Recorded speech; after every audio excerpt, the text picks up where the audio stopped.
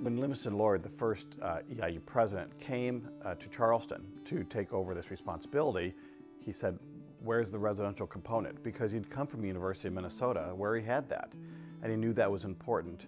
And he talked to the Board of Trustees about it and convinced them it was a good idea. So they forwarded that request to the state legislature. He went over, presented the idea, and basically got laughed at. He said, what are you going to want next, a lunch counter? You know, because they thought that was ludicrous. They said, we just don't do that in the state of Illinois. Well, he was obviously kind of taken aback by that, but he said, okay, how am I going to get this passed? And what he did in the second round in 1903, he connected with Stanton Pemberton, who was a senator from Oakland, and he said, let's figure this out.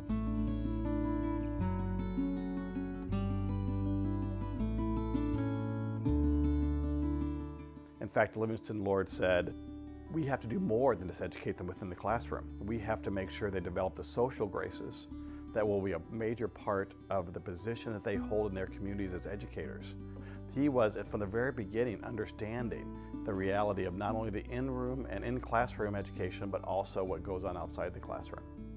And in 1937, Eleanor Roosevelt was crisscrossing the country, visiting the CCC camps that her husband had put in place by the New Deal.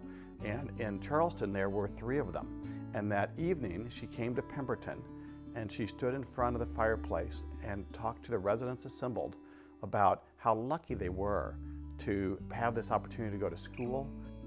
We had a reunion, a 100-year anniversary of the building, and we had a woman who was there, and she spoke about the most impactful thing of her college experience living in Pemberton Hall was sitting there listening to Eleanor Roosevelt, the First Lady of the United States in Charleston, Illinois, sitting in the formal lounge of Pemberton, telling them, giving them life advice. The building is still a women's residence hall. In 1963, an addition was built to add another 100 beds, so there's 200 beds in that building. And the Cracker Box Gym, which was originally built, is now the home of the Honors College. And the building has had some renovations done to it, but done in a way that honors the historical significance of the building. And in fact, when you walk into it, you get the feel of that 1909 opening and what that felt like. Why this is an important story is because of the role that Eastern played in the shaping of higher education in the state. Even though University of Illinois and Illinois State were universities 27 years before Eastern was, they didn't have a residential component that was part of the campus. As Livingston Lord said, you know, we're going to fight the fight for the state. But what was once a very unpopular idea will become popular indeed, as they will line up to have their opportunity to become residential. And they did indeed, because it did so much enhance the education, not only just the classroom experience, but also the out-of-classroom experience.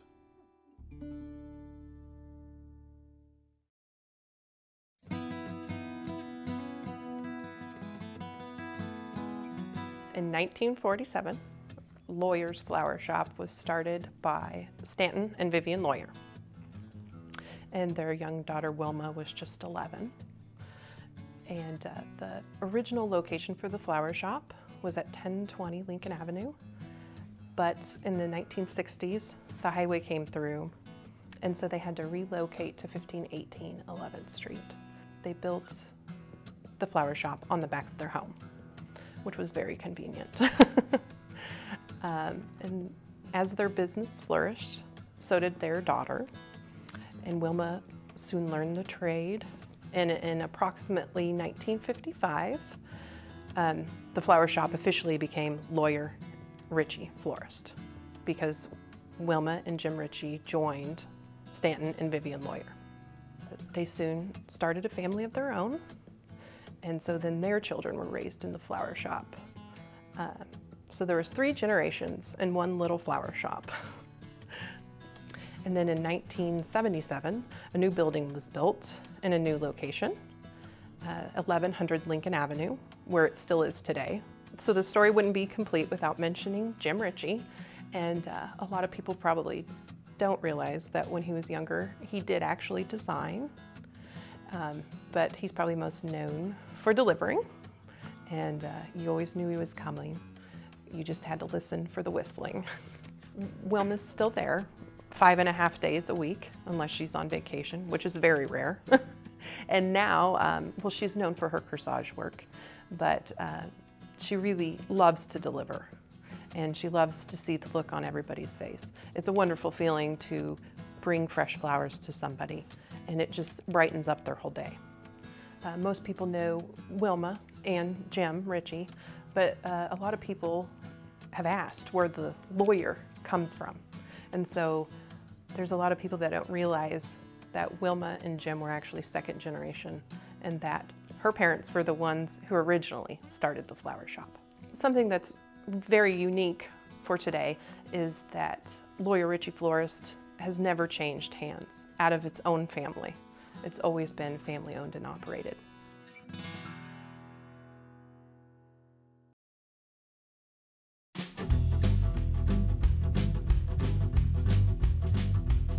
Track was started in 1956, and it's ran continuously every year, so this is our 59th year. It's the oldest club-owned track in the United States. The 7 men that started the local track with a $25 donation were Bill Fuquay, Everett Horn, Dwight Kingery, Bill McMahon, Cliff Prince, Paul and Dean Stanford. And that's what got the club started. It was a nonprofit corporation filed with the state of Illinois, September the 27th of 1956. And the first track was temporary, sort of. It was on my father's land where the livestock auction was on West Route, what was known then as 316, just west of Charleston. It was there for the first year, 1956, and then they decided they needed a little bit more permanent track. Things were starting to pick up, car count, spectators. So then it moved east of Charleston, still on route at that time 316, to the Monty and Elmer Popham farm.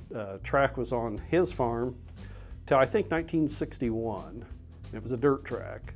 Fall of 1961, the club had enough money. They purchased approximately 8 acres of land west of Charleston, about 4 miles, still on the old route today, 316. So it's always been located on Route 316.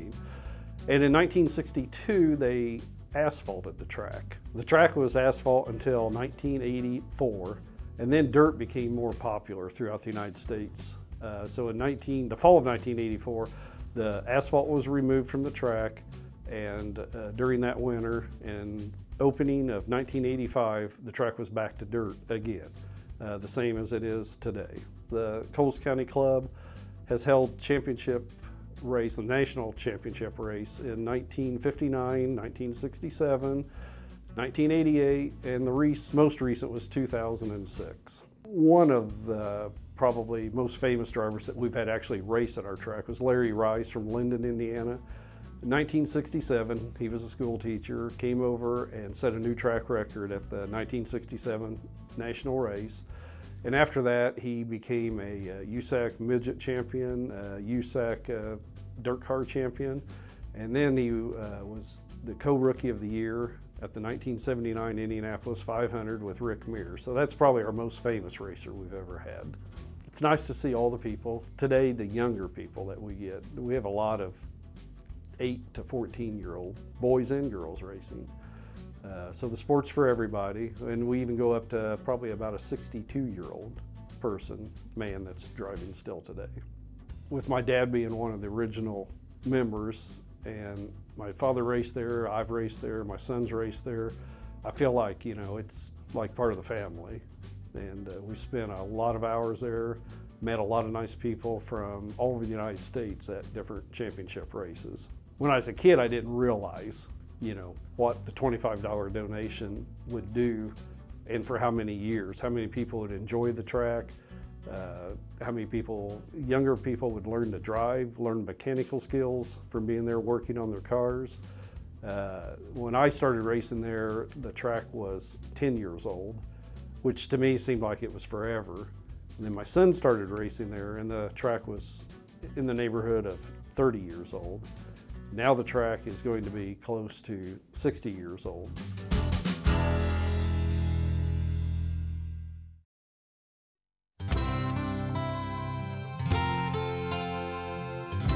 My mom and dad are Reen and Bun Hutton. They started their life together in Mattoon, moved to Charleston when I was 5 years old. We had 5 children.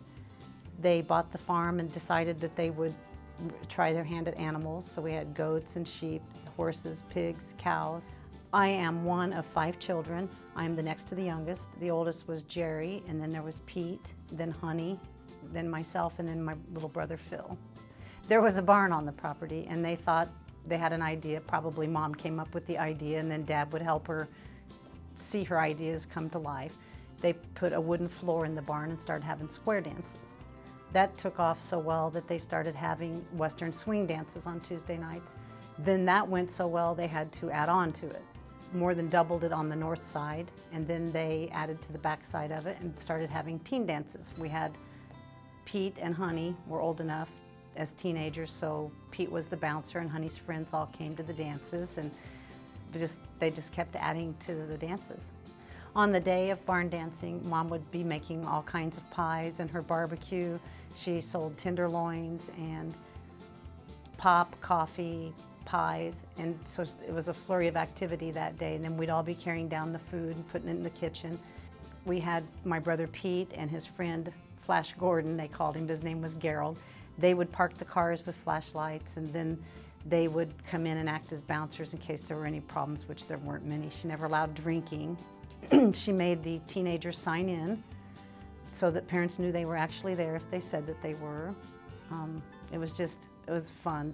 The floors would rock, it felt like to me. I was only 10 at the time when it started, but I have very fond memories. And the music was wonderful. Many people came from all over, Indiana, Terre Haute, Olney. We have a register that Mom put their names and addresses in, and she would send postcards out to them to invite them to come. And they did look forward to it. There was even a square dancing magazine that she advertised in. On the square dancing nights, we had your traditional square dancing music. You even had, when you had the music play, you even had to have a caller that would tell you how to do the dance, promenade left, promenade right, that sort of stuff. And then on the teen nights, they had what was popular during that year, probably current music. This was a perfect fit for our family because our whole family loved to dance. My mom even had me stop the car one time and said, "Stop, I want to dance to that song." And we had to get out in the road and dance with my mother. And we danced in the house to the radio music all the time. If music was on, we are not sitting still.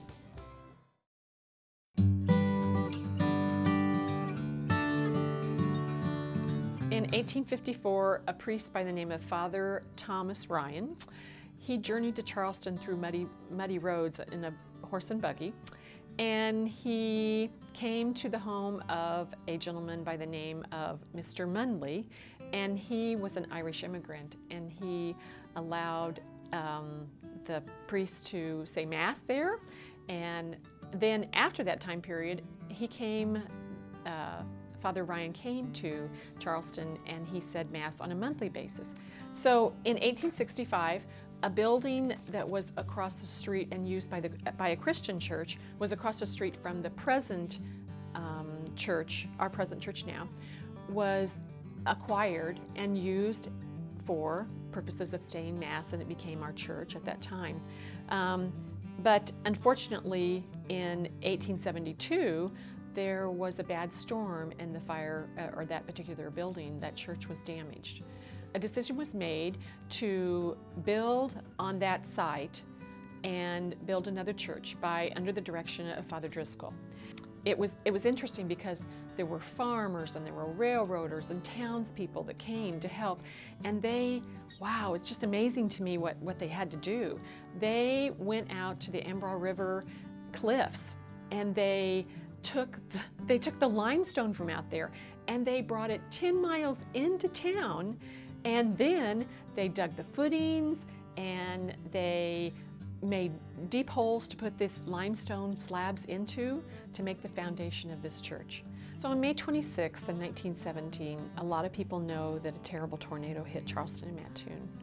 Many people died, many people were injured, and many buildings were damaged. And our church was also damaged. The windows were completely blown out. In 2011, we had the need to restore those same exact windows.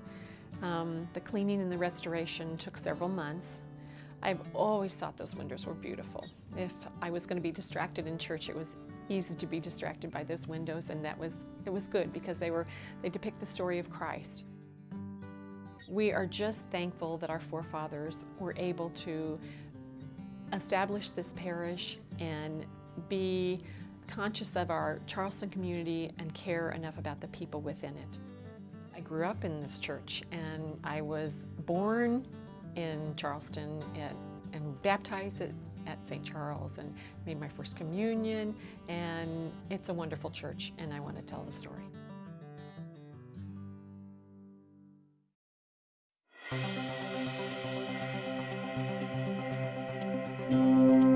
Don Schaefer is a longtime resident of this area.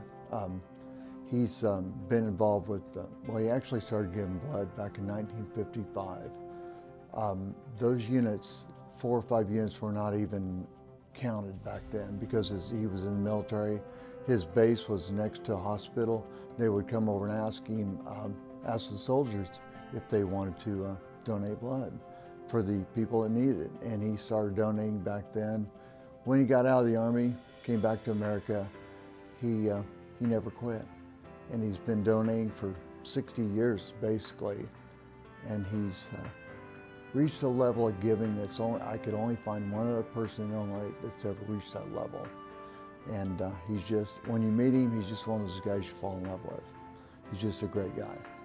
On July 12, 2015, Don Schaefer was recognized with giving his 30th gallon of blood, recorded blood actually. Don does not do this for recognition. He does it because he knows the need is there. And it's actually a God-given responsibility that we need to share, to help each other, to help others. And Don's been a good example of that. On the day of that Don gave his 30th gallon, his 16-year-old grandson gave his second donation. That was neat that his family came out supporting, and that his grandson gave, and his grandson wants to follow in the footsteps of his grandfather. So he's an inspiration to others.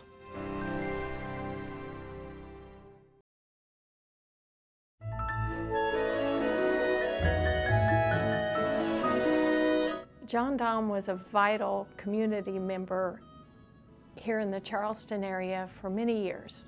He touched a lot of lives. He was a mentor to not only myself, but to many people. And his mentoring and his touch on many people's lives is still rippling through the community and has taught many students how to be leaders themselves in their community and are leaders in the Charleston community today. John Daum also joined band when he was young. He was a trombone player and had great role models in the band, high school band, because he sat third chair to 2 young men who later went on to be professional musicians. When John and his family moved to Charleston from Centralia, John was a band director here in the Charleston community for over 26 years. And during that time, he taught at the middle school, high school, and Jefferson. He drove his VW Bug around. That was his mode of transportation, and kind of noted for that. John also had a huge role model when he was in Scouts. His Scoutmaster was a big part of his life. When John's oldest son, John Jr., when they were here in Charleston, John wanted to make sure his son was in Scouts also. And John volunteered as a parent volunteer until the Scoutmaster here in Charleston retired. Then John stepped up. Nobody else wanted the role, so John, of course, stepped up. John Daum was also on the Charleston Recreation Board here in Charleston for 20+ years. He was very involved with the pool and the improvements on the city pool, and he was also very involved. We had the band shell at Kiwanis, the white one, but when the city sewer line went through, they had to tear that down, and John and some city officials were very instrumental in getting the awesome facility that we have now at Kiwanis Park. Because of the financial situation the school district was in, John wanted to see that there was avenues for musicians to continue. And so he started the Charleston Community Band back in 1977. I got to join that the fall of '79, and when John wasn't able to continue, I told him that I would continue that. In 2012, the band shell that is at Kiwanis Park in Charleston was dedicated to John Daum for all of his years of service, for his mentoring of many musicians, for his starting of the Charleston Community Band. The night of the dedication was very special for not only John and his almost entire family, but for all of us as musicians and people that he had touched our lives in a special way. The night for the concert, I chose most of John's favorite songs, and he sat there and tapped his foot and was just enjoying every moment of it. It was a warm evening, like most of our concerts are, but a lot of people spoke highly of all the things that John has done in their community and how their lives were touched. His passion was to teach and to be a good leader and to instill life lessons to students and be a good role model to them, whether it be through music or scouts or through the rec board. John touched a lot of lives in a positive way. I believe that if John was here today seeing us tell this story, he'd not want us to be doing it in the first place because he didn't want the recognition. He worked hard and he just wanted to touch lives because he had great role models growing up, and he wanted to touch lives in the same way. What an amazing story that was. I'll tell you what, we're touching on every emotion tonight. We're excited in here. That was a very touching story right there. I mean, everybody knew Mr. Daum. Him riding around in that Volkswagen, we knew that we had to get a hold of that picture because that was him. He was awesome. Speaking of supporting and all the different people out there that are awesome, we have some people to thank tonight. Sure. Dale and Pat Kingery from Charleston. They're my relatives. Hello. Jay Phipps, he is here for his CHS class of 45 years. He played golf today with the Inuits, so thank you, Jay Phipps. Mitchell Schick, his mother is one of the authors of Around the Square. Thank you so much for calling. Gary Brinkmeyer, he's one of our storytellers. Gail Gail from Charleston, we thank you for calling in. We don't want to butcher your name, sorry. Carol Hellwig from Charleston. Bob Inyard from Charleston, one of our storytellers. Don from Charleston. James Calvert from Ashmore. And the Don family called all the way from Las Vegas. They're watching online right now. Tom and Sue Bartleen from Las Vegas. They wanted us to know how much it meant to the Daum family that WEIU is doing a story like this. It was our pleasure, all our pleasure. Yeah. And so right now, we're trying to get up to 25 calls. We are at 32. So thank you so much for calling. So now the challenge is let's get to 50. Absolutely, So and you let's can do get those calls coming. We know you love the program. We have so many people here in the studio that are anxious to talk to you and talk to me. And so let's get on with that too. Let's get on with it. You have the opportunity to give your gift to WEIU tonight. All you have to do is pick up your cell phone, pick up any type of device, give us a call that you need to. The operators are standing by and they are storytellers. I'll tell you what, they want to hear from you because that's a thank you to them for doing what they did. And what's funny, when they come in, they're kind of nervous about getting on the phone. Once those phones start getting lit up, they are excited. They are excited. fun. And you know what? I've got a storyteller right over here who is excited to share his story with us. This is Mark Hudson, and Mark is a storyteller for Pemberton Hall. And there's something very special about that story. Well, it certainly is. The fact that Eastern was the first residential university amongst the state universities of Illinois is pretty special.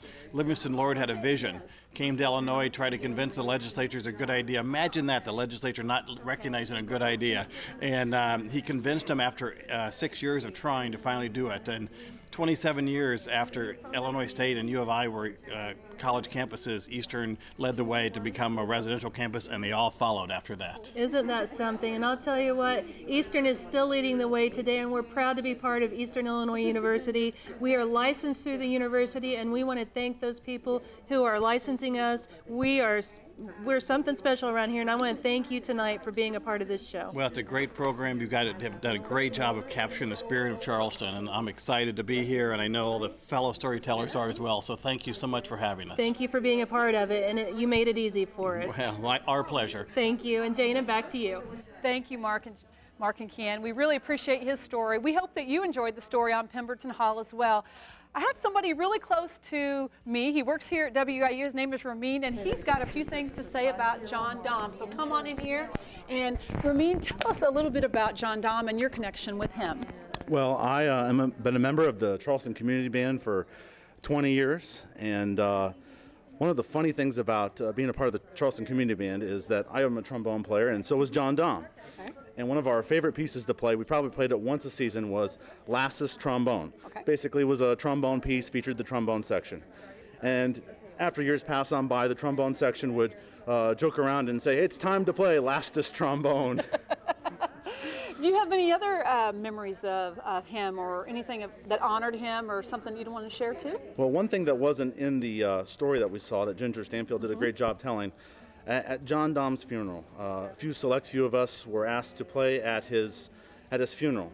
And I can tell you there was not a dry eye there as we played some very John Daum-ish music, some up-tempo, just a wide variety. And at the very end of it, the Daum family walked over to us and gave us a standing ovation. Wow. And that told you right there, you know, it brought it all home, what we thought of John Daum and his family. And it was a pleasure, and still is proud to be a member of the Charleston Community Band. Thank you, Ramin, very much. We are so glad that we can share stories like that with our viewers. John Daum was definitely a very special man in our community and loved by so many. And the Daum family, like, they called in and they said, you know what, we love WEIU, we love what you're doing. So if you're out there right now and you've seen some stories that you think, you know what, I have learned something tonight, I want to pass this DVD on to our family or friends, give us a call. We're trying to get up to 50 right now, and I don't even know where we are. We got some lines open, so let's give Bridget a call. We've got several people that need to be called right now. If you've been watching tonight and this story has touched you in any way, if it spoke to you, we want you to call right now. We want you to support the television station that's doing the program on Charleston. If WEIU doesn't do it as a public broadcasting station, who's going to do it? And the answer to that is probably no one. This is what we're here to do. We're a part of your community. We're a part. Eastern and Charleston are bound together. We are one, and we are excited that we can bring a program about Charleston and touch on Eastern as well.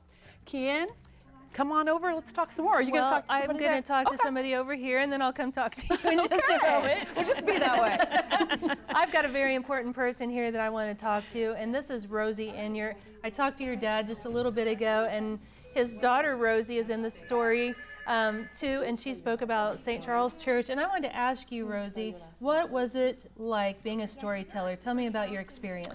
You know, all of you girls and guys made it a really easy experience. I was very nervous to begin with, but it was an honor. It was a huge honor to be able to tell the story of St. Charles and just to be a part of all of this about Charleston. And it was especially neat, though, to know that my dad was doing it too. And so it was a really neat experience. I was very honored to be able to do it. I hope I brought that the church got to see, what it's all about from the standpoint of what they thought it was going to be. So, absolutely. Yeah. I think there were a lot of people watching your story tonight. A lot of people know you. You have a lot of friends and family out there. Yeah. And what a great story to tell tonight and share. Yeah. So all my friends and family need to call in. Call in and get a DVD. That's right. Thank you so much, Rosie. Okay. That's what we want to hear tonight. Well, I'll tell you what, we've got a lot of special people in the studio tonight. All of our storytellers. We've got some other volunteers who have helped us out before. The phones are getting a little silent right now, so I want you to give us a call right now. And I'm joining Jana again because we are pitching to you tonight. We need to hear from you. Without your support, we cannot continue to offer programs like this. We cannot continue to support the community. It is you helping us to support the community, and we work together as a team. That's right, Ken. Talking about a team, we've got some people here to thank that are joining our team. We've got a lot of calls from outside of Charleston, but let's start with Charleston. Tammy and Phil Hutton. I know his sister did a story for us, Debbie. She did a great job. Jared Daum from Webster, Texas. Wow. He's watching online, obviously, so thank you, and that's another Daum child, I'm sure. We have somebody that called from Washington, D.C. I'm sure they're watching online as well. That's crazy. Hey, yes. Mark Eads, thank you so much for calling in. Susan Tinder from Charleston, thank you, Susan. Merle and Max White. And they lived in Coles County in 1950. They're calling from Sydney tonight, so thank you so much for tuning in. Larry Stuffle, all the way from Springfield. Thank you, Larry. And Nancy and Jim Derman, they're from San Antonio, Texas. Yeah. This is awesome. Woo! Awesome. That's great that people are actually going online. They're going to WEIU.net. If you're here and you know somebody out of the state, call them right now. Call us first and donate, and then call them and say, go to WEI.net and look what they're doing here tonight. We're preserving the history of Charleston. I'll tell you what, technology is a wonderful thing because you can share so many ways these days. We can share online, we can share through social media, so be sure to get on and post or tweet or whatever you need to do and get people excited about tuning in. We have several more stories to share with you tonight. The stories that we have heard so far have been wonderful. We've heard about Pemberton Hall, like we talked about, and that photo, I'll tell you what, of those girls looking down and then the recreation of that was really something special. It was.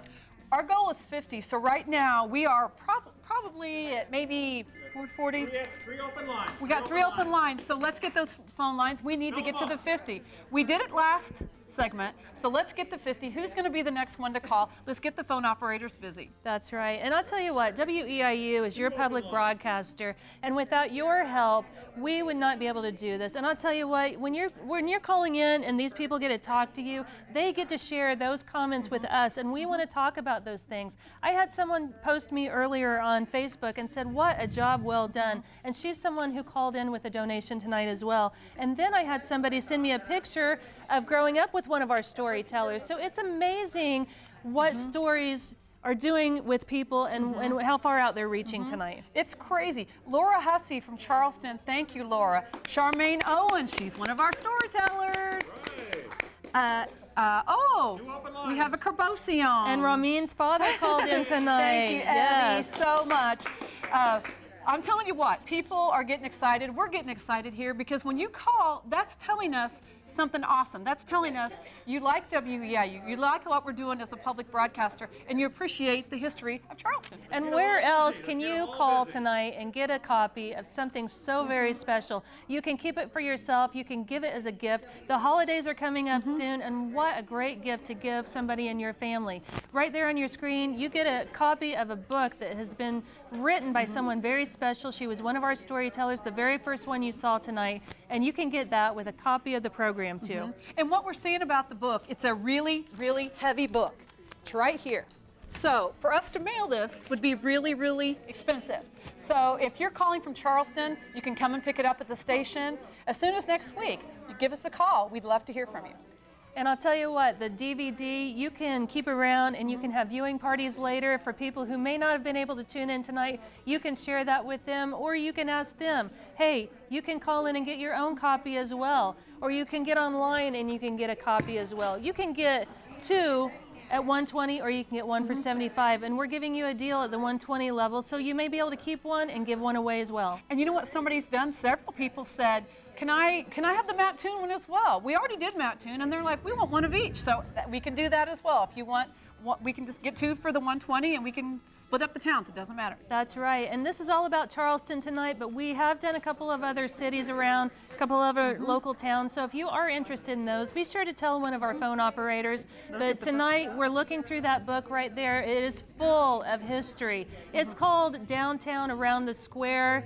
Nancy Easter Schick has offered these to us as gifts, and it is not just about the square. There is so much rich history in there, and some of that history has been brought out through the stories that are being shared tonight. You know, if you're one of those people and you're calling right now, tell the phone operator, you know, tell them how much you appreciate WEIU. We're definitely going to give a thank you, shout out to you. We got a couple phones. We've only got 2 more minutes to get to our 50, and right now we got some phone operators.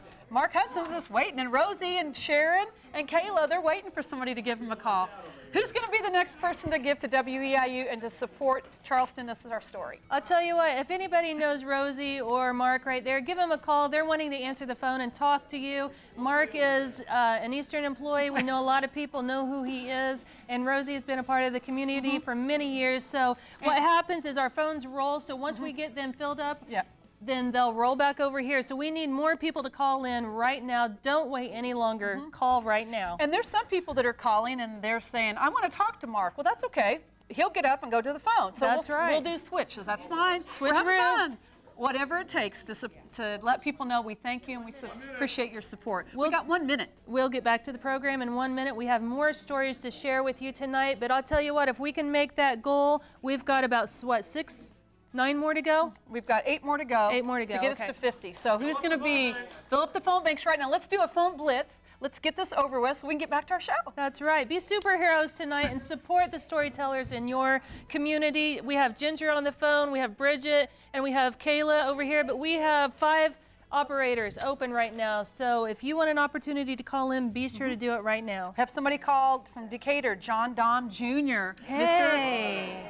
Very awesome. Thank you. Elaine Holt from Charleston. Thank you so much. Jay and Brooke Ferguson from Charleston. Thank you so much. Geraldine McElwee and Sean Veach. Awesome. Thank you, girls. Joanne and Doug Meyer from Charleston. Thank you so much. Mary Walker from Lerna. And last but not least, Jan Hawkins from Charleston. Yes. We're at 46. We still need to get up to that 50, so keep on calling. Give us a call right now. The number is at the bottom of your screen. We have a couple of operators who are standing by. Ginger wants to talk to you.